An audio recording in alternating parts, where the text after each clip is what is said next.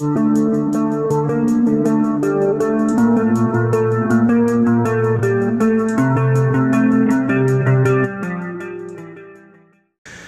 guys, Bushcraft family back again with another video.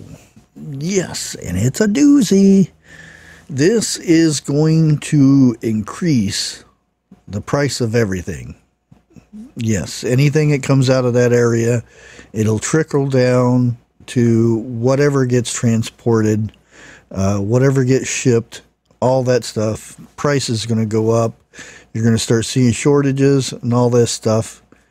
Well, we're at the end of the Black Sea grain deal that Russia had implemented. Sorry, we got thunderstorms going on right now, so I'm trying to hurry up and get this out as fast as I can. With the grain deal abolished now, Russia has said if anything comes into those ports, Ukraine ports, or out of Ukraine ports, they will be destroyed because they have the ability to carry weapons. So they'll be considered carrying weapons. So it could be grain, it could be passengers, it can be anything. They will destroy the cargo ships, the tankers, anything that's coming in and out of the Black Sea area. So anything's fair game. So what Ukraine has said, any Russian ships coming in or out of said area, again, will be destroyed. It will be considered carrying military weapons.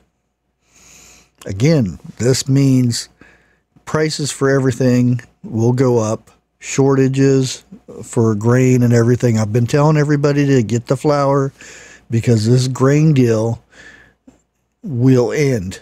And when it does, you're going to see a price hike on this stuff like you've never seen before.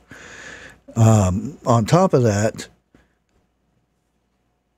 since they are going to be taking commercial ships out, you know, cargo ships, tankers, all that stuff, that means insurance for this product and things will go up, meaning our prices will go up.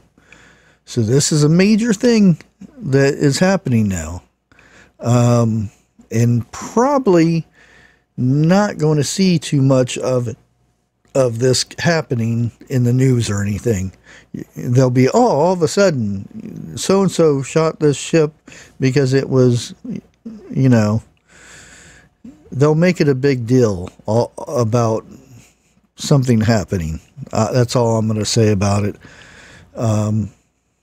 But yeah, I'm going to go ahead and get off here before my power shuts off. Hopefully I get this out to you guys tonight and everybody has a chance to check it out.